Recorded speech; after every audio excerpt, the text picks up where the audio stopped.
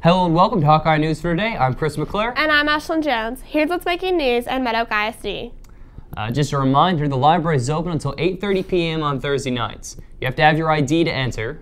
There's also a book club meeting at 4 p.m. on Thursday. If you haven't made a meeting in a while, then maybe it's time to come back.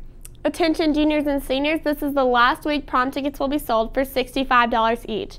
Next week, the price goes up to $75 for each ticket. Tickets are sold during all lunches on Mondays, Wednesdays, and Fridays.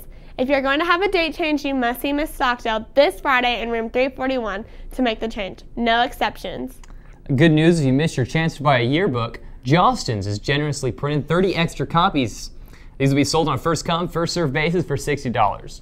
You don't need an order form. You can just bring cash or a check made out to Red Oak High School to Mrs. McAdams from A101.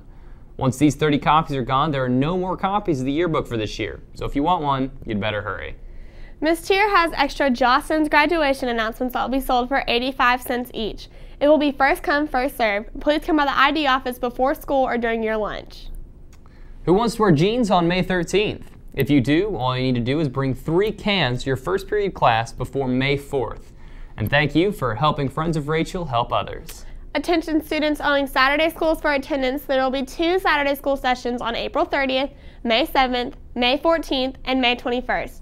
Sessions will be from 8 a.m. to 12 p.m. for the morning session and 12 p.m. to 4 p.m. for the afternoon session.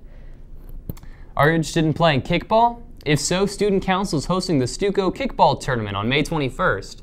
If you want to play, then get a team together. The minimum is 9 and max is 15 per team. It's only $3 a person too, so sign up in every lunch from now until May 16th. See you there. Attention juniors, the ACT or SAT vouchers are still available in the counselor's office until May 6th.